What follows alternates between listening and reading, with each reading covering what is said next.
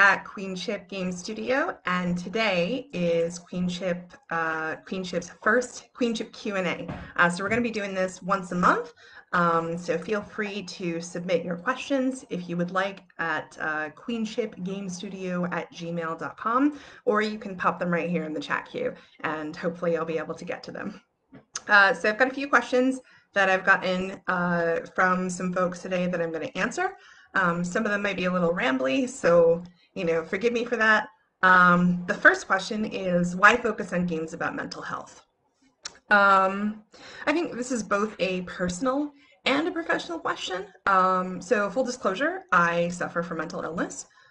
So it is a issue that has been near and dear to me for many, many years. The dialogue about mental illness is changing for the better, I think, but there's still a lot of stigma about, treatment and, medication and, hospitals and all that sort of thing. So really, I care about changing that narrative on a personal level. Hi, Eddie. Good to see you. So I care a lot personally about that. Professionally, I feel like, oh, actually, no, I know that there is a growing intersection between mental health and games, sometimes referred to as gamified mental health tools. So I genuinely believe that the products that we can make can help people manage their wellness, their recovery, their day-to-day functioning. So that's really why. Hopefully, if you've already played our first game, Open Spaces, it's helped you in some way. But we're hoping to make a lot more games that will help people with a variety of diagnoses: depression, schizophrenia, post-traumatic stress, et cetera, et cetera. So I guess that sort of answers that. Mohua!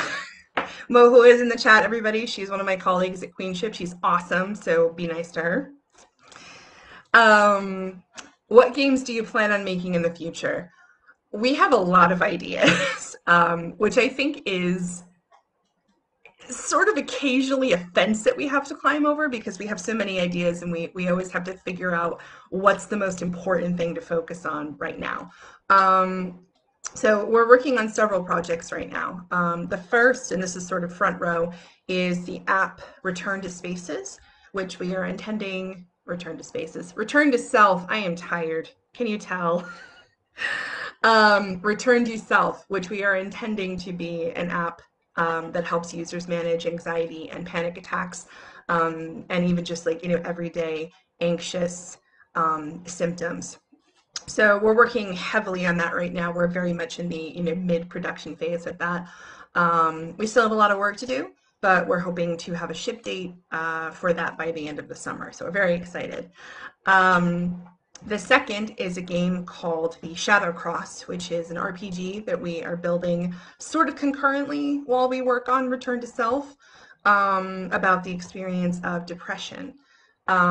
Depression is my main diagnosis, so this is a project that is very important to me. And depression is, aside from anxiety, the most commonly diagnosed mental illness on the planet. So chances are, even if you don't have depression, you know someone that does, you're married to someone, related to someone, work with someone, taught or are taught by someone that has depression. And it's a difficult illness to navigate. So we're hoping, to kind of illustrate the symptomology and experience of that cognitive landscape to help people. The last is a game about the experience of hallucinations called House of Echoes. So while I was researching this particular phenomenon, I learned that hallucinations are surprisingly common as a human experience. Most people will experience a hallucination at least once during their lives. It can be brought on by a pretty broad variety of different factors. Obviously, there are some mental illnesses that have hallucinations as a symptom. Even depression can feature hallucinations as a symptom, but excessive stress can do it, lack of sleep, grief, if you've lost a friend or a family member or a spouse, or even a pet. Um, Intense pain can also do it, which was a bit of a surprise. Oh, thanks for sharing that with us, Eddie. Yeah, I do remember you. It is really great to see you. Um, so yeah, super common. From what I also hear, end of life hallucinations are fairly common. As the brain slowly begins to shut down, people report, having, visions and, auditory experiences that may or may not be hallucinations. Who knows? Um, so yeah, super duper common. So what we've tried to do with House of Echoes, even though it's sort of on the back burner right now, is illustrate hallucinations in a way that is unsettling without being too frightening. Obviously, individual mileage may vary where hallucinations are concerned. Some people's are very mild. A friend of mine hallucinates fairly regularly, and his most common hallucination is a cat that he just randomly sees out of the corner of his eye, or even like right in front of his face from time to time. Whereas I've talked to some people who have truly terrifying hallucinations. They will literally see monsters or hear terrifying sounds. Obviously, we're not interested in frightening anyone, but we do want to illustrate the disquieting nature of hallucinations and, kind of help people, as we did with open spaces, help people learn about different methods for management and also about the heavy mental impact that frequent hallucinations can have on a person. Um, so definitely encourage everybody to do some reading on that because as awful as it is to hallucinate, it still is a very common phenomenon. So I feel like it's something everybody should really know more about. Other projects we have in mind involve um, the pressure of being in the public eye, the pressure of bigotry, of bullying. So we have a lot of ideas. We are definitely interested in hearing from folks about what sort of games they personally would like to see. Um, so, feel free to toss us your ideas or say, hey, this is what I'm struggling with. Have you thought about making a game? Would you make a game? Et cetera, et cetera. Because in addition to just making games that can be fun to play, our mission is to help people. So if we can help you with what we're producing, excellent. Um, what inspired the creation of Queenship? Whew, that is a story and a half.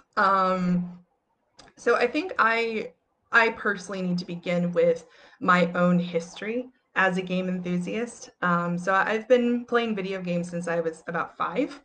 Um, my mother growing up used to sell Avon. How many of y'all ever had an Avon lady growing up? And one year she won a Nintendo, the original console, as a prize for joining President's Club. President's Club is where you get like a great number of sales and you get like awards and all that sort of thing. She had this like line of porcelain Mrs. Albies, who was the founder of the Avon perfume company, for winning President's Club like a million times. So anyway, first was the Nintendo. And then it was, hey, Divine. And then it was, what console did I have after that? I had a original Game Boy, and I had a Game Boy Color, and then I had a Game Boy Advance. And then in college, I had a Super Nintendo, and then I had a PlayStation 2, and so it just kind of goes on and on. Um, what struck me the most, my main background is in music, as some of you might know. But what struck me the most about a lot of the games that I really loved was how incredible the soundscapes were. The sound design, the music, the voice acting, if there was, in the next gen video games. All of it was really incredible. And eventually, I decided to start an ensemble that played video game and film music called Geek Musica. And while I was running that ensemble, I thought, it'd be cool to write music for video games because I really love video game music and I kind of bet I could do it. So I joined up with the Tent Valley Game Space in Troy, New York, and I started doing the Ludum Dare Game Jam Challenge. Um, and I loved it. I was prepared to hate it, honestly, because like it's a lot of scoping. You got to really be clear about the kind of project that you want to execute, and you only have a weekend. So like, you start Friday night, and you have to have everything submitted. I think by like 5 p.m. local time on Monday. So it's weirdly exhilarating for me to be able to take a project and from nothing and build something from scratch and have, even if it's a small super tiny game, a working, functioning prototype. Marisa, hi. um so that's how I got started, and weirdly enough, that's also how Queenship got started. The team that works, um, including myself, with and for Queenship, met at the game space, and the prototype for open spaces was created by a team, that team, and a few others, as part of the Ludum Dare Game Jam. So after we finished it, we got an incredible response from the Ludum Dare community, um, more particularly from people who had been diagnosed with anxiety or agoraphobia, which is what the game was about. Um, Sorry, I'm kind of like reminiscing a little bit because I really miss the game space. I hope those guys are doing okay right now. I love and miss you too, Marisa. I hope you're doing okay. Um, So anyway, we got to talking about, the reception that we've gotten, excuse me, the comments that we've gotten, um, the fact that it didn't genuinely seem to help people, and I was just like, we should really keep working on this. So we decided to keep working on it and to make a finished product out of it, as opposed to just, a small prototype. Um, and then I said, what if we made games like this all the time? We could really make tools that could help people in the same way that open spaces helped people. So after that, it was just really a whirlwind of activity, getting the LLC paperwork filed, and like looking for funding and setting up all the marketing channels and all that stuff. Um, so yeah, that's really the inspiration. After that, we did a game development accelerator program at Rensselaer Polytech, and that was, man, that was a trip. It was 8 weeks long, and in addition to just working on the game, we got some incredible training from a variety of professionals um, in the local community. So we got trained by artists, by I had a lawyer come in and do a presentation. We were trained by business consultants. I think we had a couple programmers come in. So we had all these different areas in which we were trained pretty intensely, during this accelerator to help us make successful businesses, successful game studios, indie game studios. Um, Shortly after that, we got our first investment, and we're just busy making games. So I'm hoping that we're going to be around for a pretty long time. I love the work that we do. It's personally meaningful. It's okay. I love the work that we do. I love my team. It's just a really great experience. I'm very, very happy with the work that I do. Hi, Steph. Good to see you, babe. So my last two questions, and feel free to put in your own. I will answer them if you have questions. The last two questions are actually sort of personal to me, which took me a little by surprise. The first is what my favorite animal is. Um, and because I'm a nerd, I not only have to tell you, I have to give you some historical context. So my favorite animal is the peregrine falcon. And historically, peregrine falcons have been owned by the nobility and the royalty as hunting birds. So they are sort of traditional gifts that you get from your, the man behind the curtain. They're traditional gifts that you get, for hunting from like, your super rich royal cousin or whatever. Um, And their nickname for this reason is the King's Provider. And I always thought that was really cool because falcons can help you hunt like small game, anywhere from like birds to rabbits. So it's kind of cool. Um, the second question was, where do I get all my jewelry? If I'm being honest, y'all, I get a lot of my jewelry from Wish.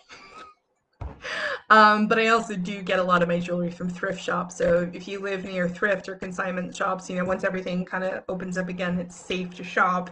Definitely check out your local thrift stores because you can find some really cool stuff. I remember once I was in a thrift store and I found an antique ring for like $5.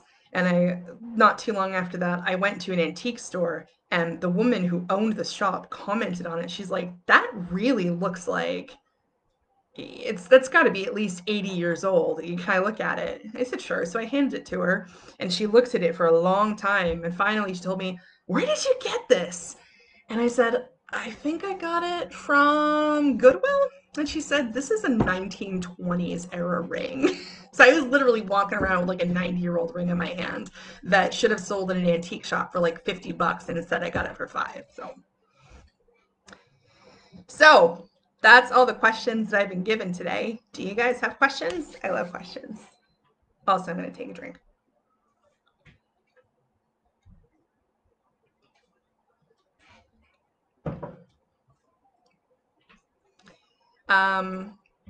Everyone say hello to Mohua. Once again, she is one of my colleagues at Queenship. She is our narrative designer, and she does a lot of the editing for our dialogue as well.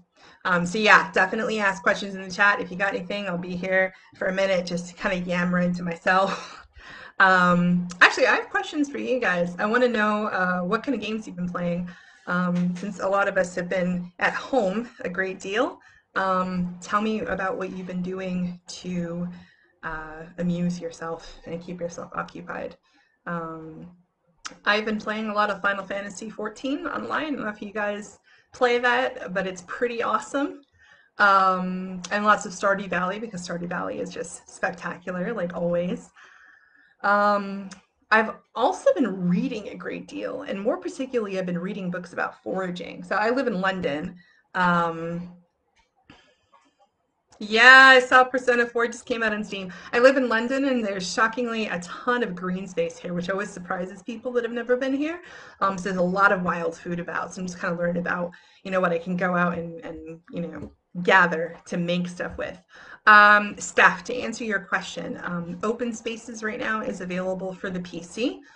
Return to Self will be available right now only for Android on Google Play. We're hoping eventually to get it on Apple, the mobile iOS, but that's going to take a little bit more time.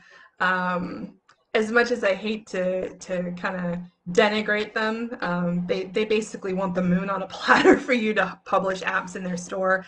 So I don't think it's really going to happen immediately, but we are hopeful because obviously we don't want Apple users to miss out. But most of our games are going to be for the PC. We might at some point adapt some of them just for web. Um, but yeah, right now it's PC. We also hope to get some of our games on, the Switch, and other similar devices eventually. But we're still kind of exploring the process of how that works. What else?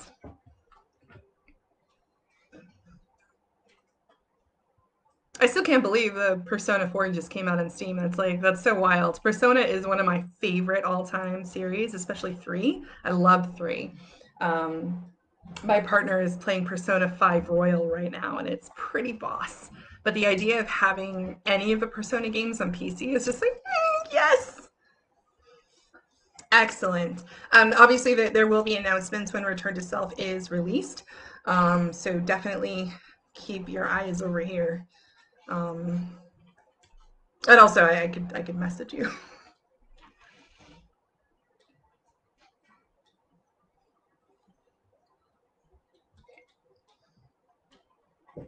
Oh, on that topic, there are a couple of things I should mention.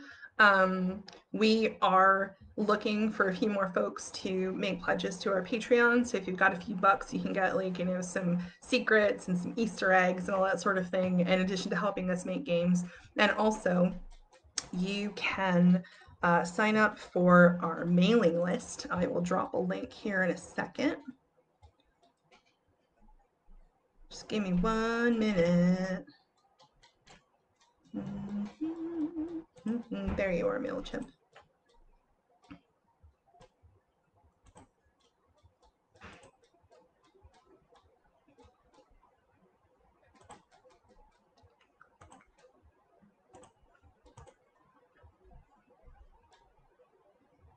Oh, they want me to do a verify.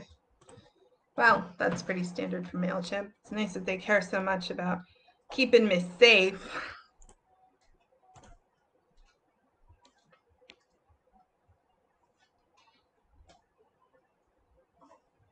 Ooh.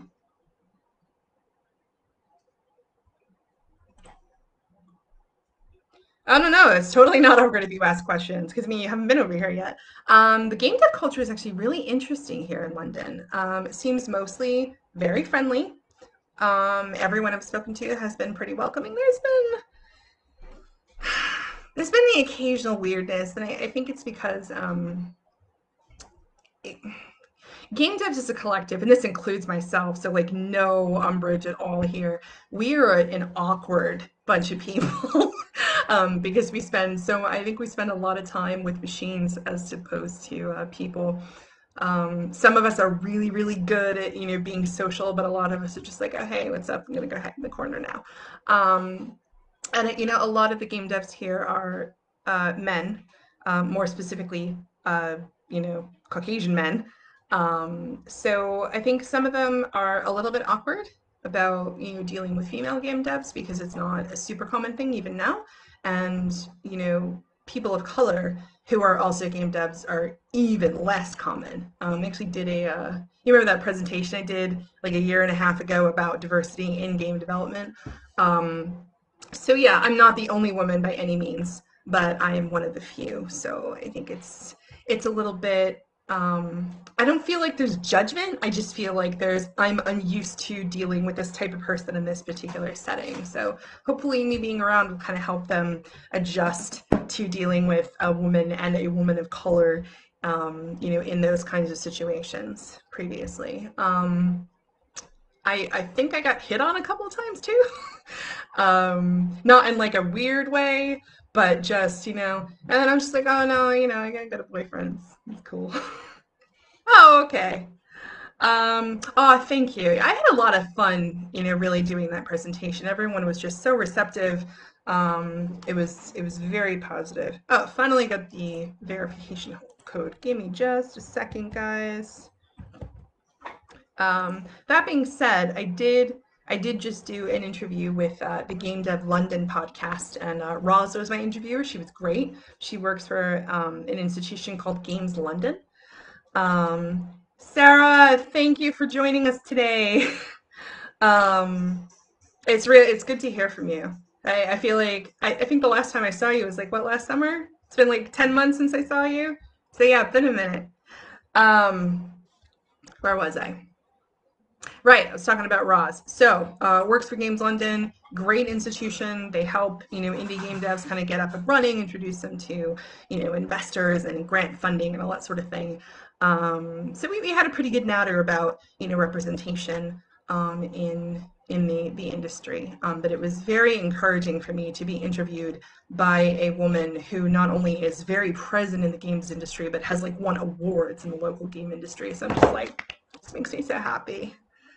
Um, yeah, there's gonna be some eggshell walking now, which I admittedly have mixed feelings about it. On the one hand, obviously I don't want anyone to feel uncomfortable when, they're talking to me, especially when they're talking about, serious social issues. On the other hand, I have also felt pretty much my entire life like I have to walk on eggshells, particularly around Caucasian folks. So I don't know if I feel like it's an entirely bad thing. I don't think it's a bad thing for people to get start getting used to thinking about what they say. before they say it.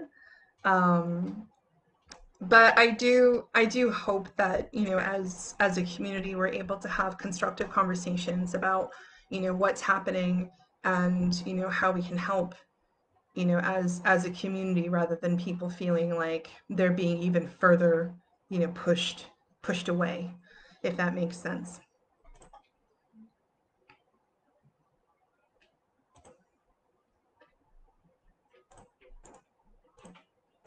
All right, so I did just get to the link for MailChimp. So sign up for our mailing list. Boom, there you go. And our Patreon is here.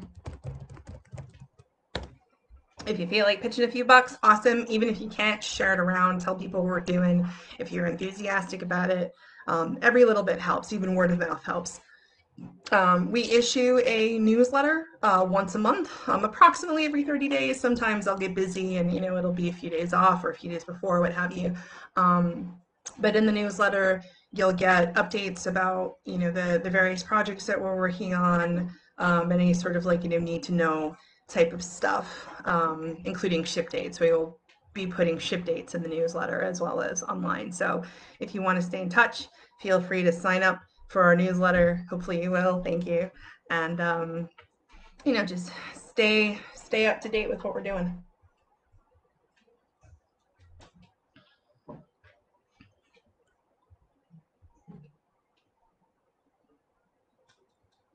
More questions? I still got a little time. So just lay them on me.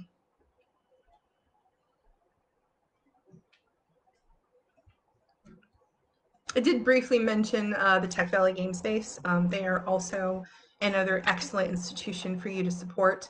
I feel like having gotten my start there, all of us really, Frederica is, or was, I think, was/is one of the officers at the game space. It's where I first met her, and it's also how I met Mohua. Um, it's There's just a lot of really fantastic, skilled, dedicated people, and they have a particular focus on diversity. So I felt very welcome. I didn't feel judged at all. I remember my first Ludum Dare, I showed up and I was just like, "Hi, I want to make music for video games," and they're like, "Awesome, come on in." Um, so I've done a fair amount of work with them since that first Ludum Dare a couple of years ago, and they have given me a lot of advice, mentoring, et cetera, et cetera. So definitely check them out. They put on a lot of really fantastic programs even now. Um, and they're really wonderful people. So definitely give them your support and definitely show up to their events, especially if you are an aspiring or new game dev, they can and will help you. Um, to answer your question, Sarah, I moved to London in December. I guess I can't really talk about that without things turning pretty serious. So basically, we all know how things are in the States right now. Um, Things are just god awful terrible. I'm just going to come right out and say it. Everything's terrible.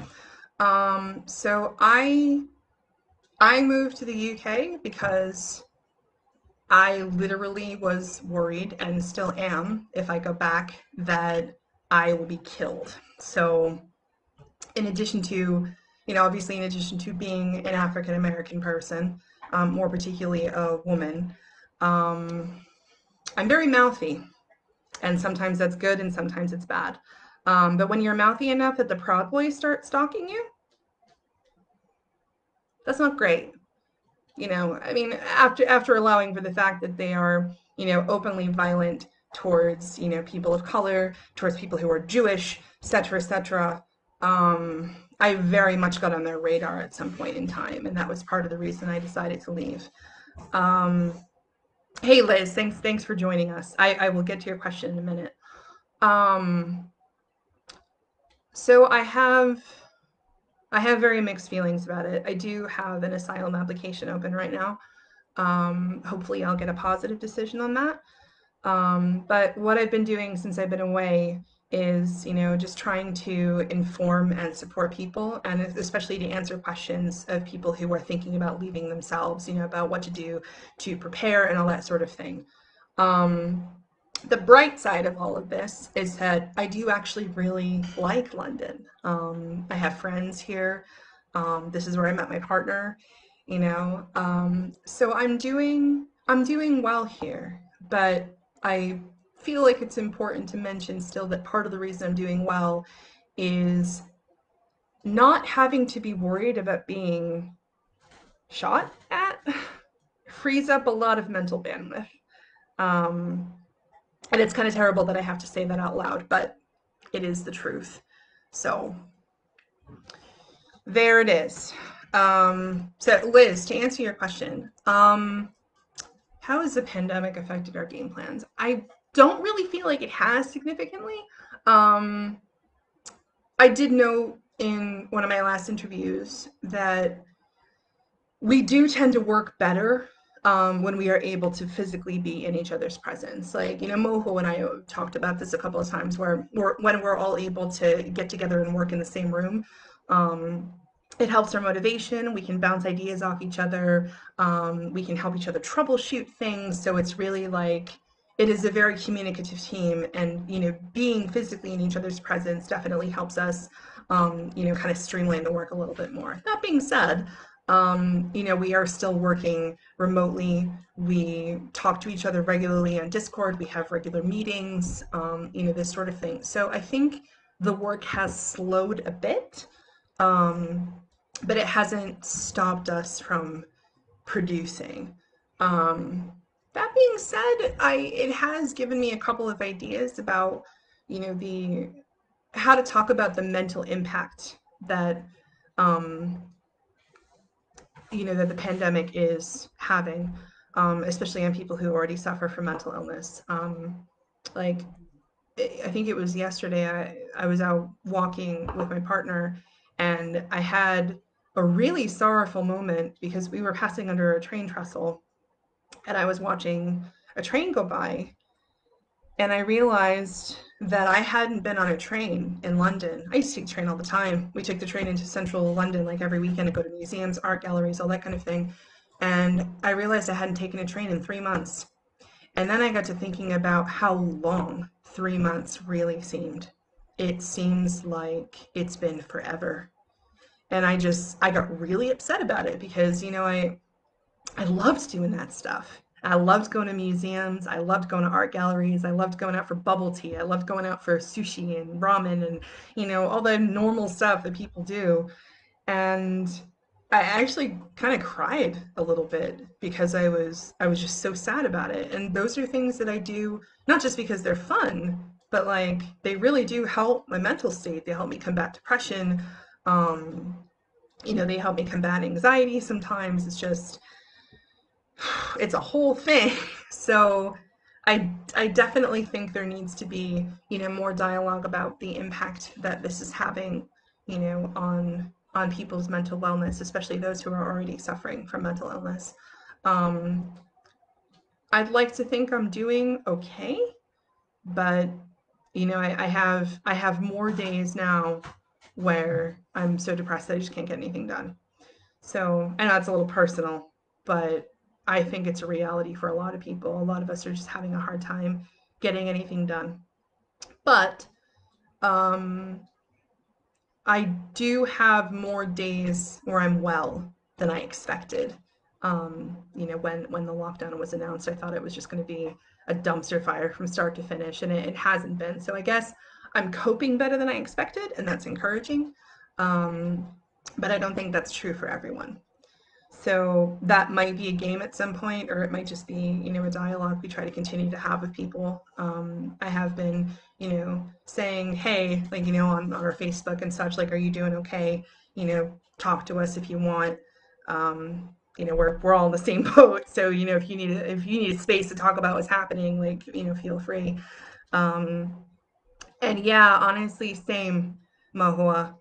Um, we have not talked about that, Stephanie. I've definitely thought about it, but I think we're so busy working on, those two front burner projects that I don't want to like overload, the three of us, me and Frederica and Mohua, with something else. But I think maybe once we finish with Return to Self, that's something that we could talk about, um, particularly because this is likely to go on for some time.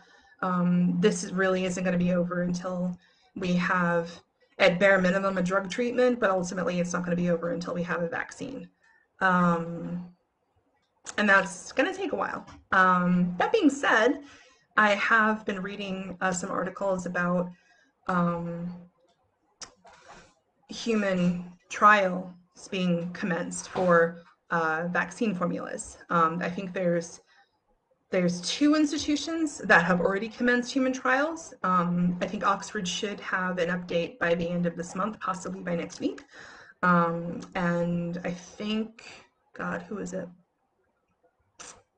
Johnson and Johnson is commencing human trials in July. They want to have a vaccine by the end of the year. I really hope they're not being overly optimistic. Um, but God, can you imagine? If we had a vaccine in 6 months, it's a little wild to think about. But no, that is a good idea. Absolutely, Stephanie. We should definitely have a dialogue about it. But in the meantime, at the very least, we'll continue to try to generate dialogue about, just the mental impact it's having, and encourage people to get the help that they need in the meantime while we're still producing.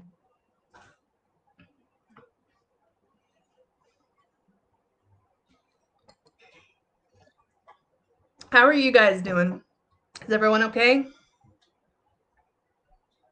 Healthy, physically, mentally, etc.? What have you been doing? While we have all this time on our hands because we're busy, not going out. Mm, mm, I'm with you. Especially, given your recent circumstances, Steph. I definitely feel you on that. Um, to answer your question, Sarah, my favorite part, um, I think I have two favorite parts. I've been a musician for 30 years, and to be able to dedicate, a fair amount of my working hours um, to creating music for the work that we're doing, and designing sounds for it, that sort of thing has been extraordinarily rewarding. I'm never not going to have a career just as a performing artist. And yeah, I feel you both, Sarah and Stephanie, definitely. Just trying to live, you know. Um, so yeah, it's been very rewarding. I'm always going to be a performing artist, but composing is also a great love of mine.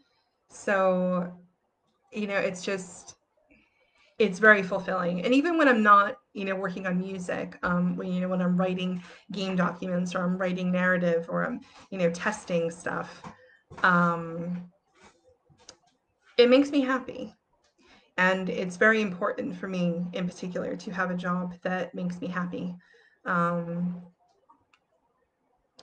the other favorite part has been just the responses that people give us to our work. It's been really humbling.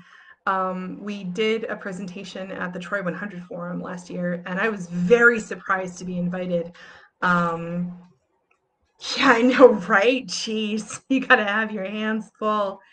Um, so we got invited to do the Troy 100 Forum, and we had just such an amazing response. We had a great response to the open spaces prototype, and then the conception of the company just got a really great response. And a couple of people commented that they were really proud to have a company like ours, in Troy, just doing what we do. And I was so incredibly honored to hear that, that people really value what we're doing, and they believe in what we're doing. Um, and that what we're doing is helping them, has helped them. So I can't I can't imagine anything better, really. It's always incredibly rewarding when people love my work, and when people appreciate all the work that the team has put in to make something meaningful. Um, so yeah, all of the above. Um, I haven't been doing as much art as I've really wanted to, Sarah. I think I've been drawing a little bit more, but what I really want to get back to is painting. I'm just gonna get some painting supplies because I haven't painted anything, I think, since I left Troy, which is a little depressing. But I have I mentioned earlier I've been reading a lot, and I actually live near a fairly nice, large green space with like lots of nice walking trails. So I've been walking a bit more as well and doing yoga. Um, so yeah, just sometimes I have the feeling that I'm just trying to distract myself from everything that's happening, but I don't think there's necessarily anything innately wrong with that. I think you just gotta make it through however you can, you know? So I'm just kind of at the point of if it makes me feel good, I'm just gonna do it because, you know.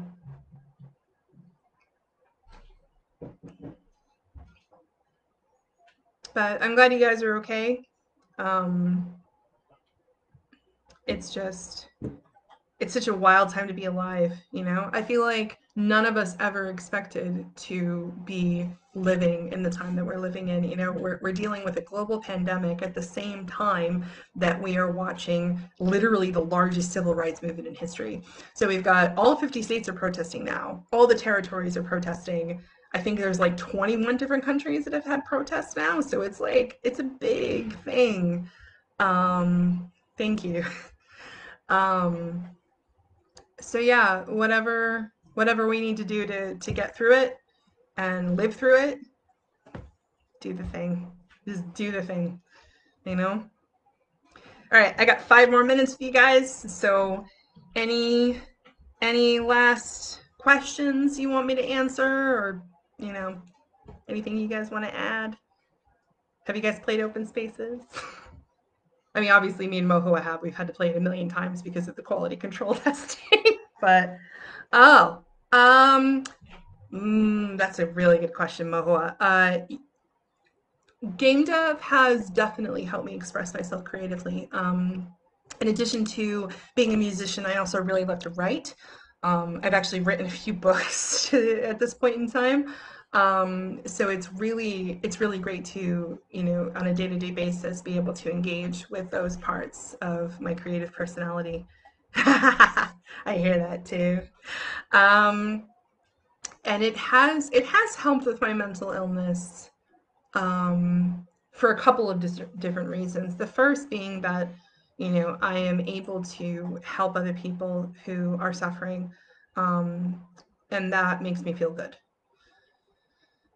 I think the other reason is, how do I put this? I think it's more to do with just how I've managed things in general. Like, I very much try to regard, any project or any, group that I'm, in charge in, for lack of a better description, as effectively a democracy. So I try to listen to people and, take their ideas, and implement them as best I can. Um, but I also am very much of the opinion that work should serve your life, not the other way around. I don't live to work. So having the ability to say, you know what, I am not up to doing anything today besides laying in bed and crying and watching Netflix, I can do that. If one of my colleagues comes to me and says, I'm having a really hard time of things right now, I really just need some time off, I say, okay, you do that. We'll be here when you're ready to come back. I'm having family problems. I've got this other project I'm working on. Cool. Do what you got to do. So I think I think having that kind of freedom has definitely helped me. Um, knowing that no one is gonna judge me if I need to take a few days off or even a few weeks off, to get myself right so I can get my head back in the game, pun intended. Um, Lastly, and this sounds like a sort of weird thing that, has helped me, but I was thinking about, the work that I do last week, and I realized that I have effectively worked myself out of any other position that I could ever be hired for. And literally because I own a company. I've been on the entrepreneurial track for a long time. I started working as an independent musician about 15 years ago.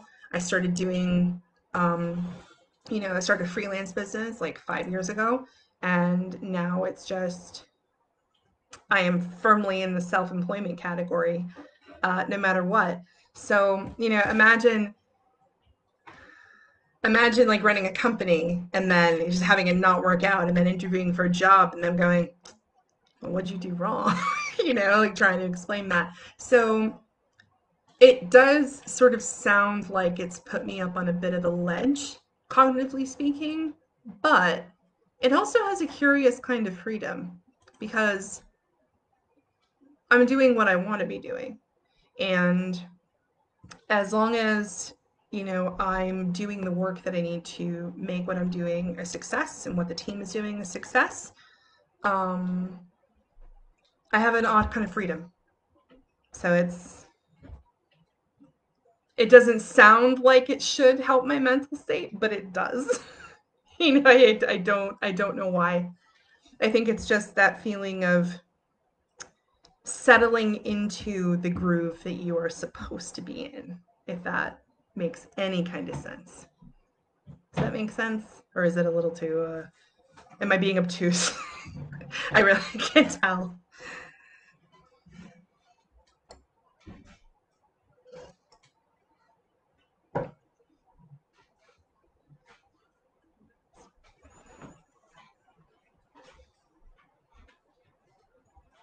All right. What else? Any last questions before I hit the road? I'm so excited that you guys could join us today. So, thanks for leaping in. Um, it's honestly really pleasant to be able to talk to you guys like this. So, hopefully you'll join us for the next Q&A. But again, you can submit questions to, hang on.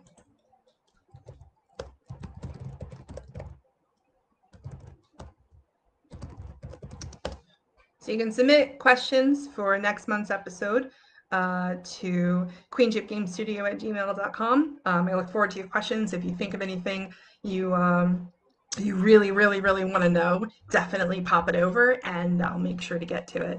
I love you too. I miss you so much. The world is so crazy, but I'm thinking of you guys, and I'm wishing you safety and love and all the good stuff from afar. Um, so definitely keep in touch, and I'll hopefully at some point see all of you in person again. I'll talk to you soon. Bye.